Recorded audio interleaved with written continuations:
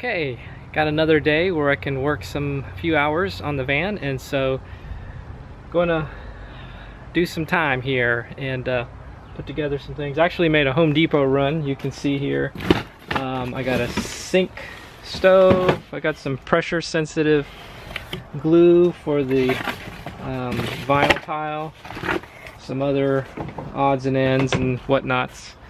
So yeah, so hopefully what I'm going to plan on do in this next little bit here is finish putting radiant barrier on this side, and then also get the radiant barrier down on the floor. I think if I can accomplish that, that'll be good. So all right, here goes.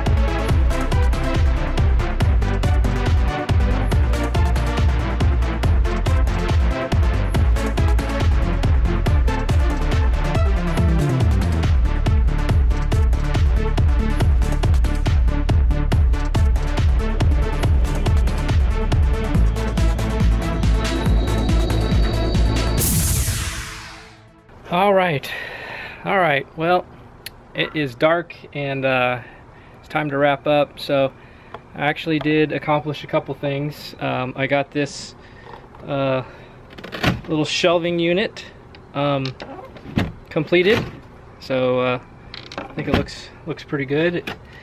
And I did measure out some of the laminate for the floor, and I also did fix the seam there where the Luan joins together, and I did get some of this radiant barrier installed. So those were some successes today. Some failures or lessons was the paint, spray paint that I bought for the trim. I think was too golden, too adobe looking, and I thought I liked it, and I thought I would go with it, and then I sprayed a couple more panels, and then I let them dry, and then I realized they were gloss, and I don't like gloss. I was wanting satin or matte finish. So I'm gonna go back to Home Depot and buy probably a different color and make sure it's also matte. But yeah, other than that, again, I got that sink, so I'm probably going to go inside and play with that and just see how that looks, what the quality looks like on that.